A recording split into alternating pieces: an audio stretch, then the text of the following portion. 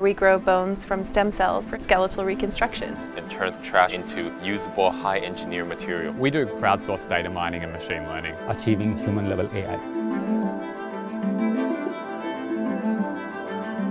Technology is playing an increasingly important role in all aspects of society, and new technologies can provide solutions to many of the problems we're facing today.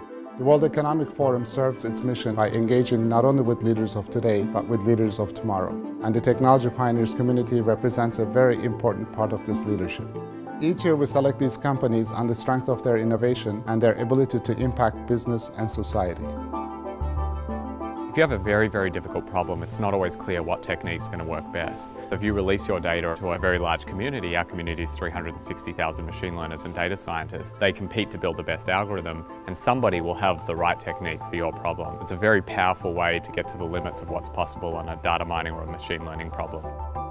Neuroscience has given us a lot of data about how the brain is organized. We are combining the insights from neuroscience with insights from machine learning to solve problems associated with artificial intelligence. After blood, bone is the most transplanted human tissue. This is millions of procedures worldwide costing billions of dollars. Instead, if you need a piece of human bone, you can just take the cells that grow your bones in your body every day and grow a piece of bone for yourself in the lab.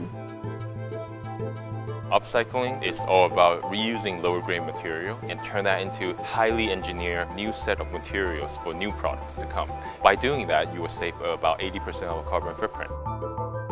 This program represents a chance for technology pioneers to be propelled onto the world stage, a unique opportunity to interact with key decision makers and stakeholders to share their innovative and high-impact ideas. The class is outstanding. It gives me exposure to satellite companies, to genomics companies, to areas that sort of really push us and also give us a sense for what's coming.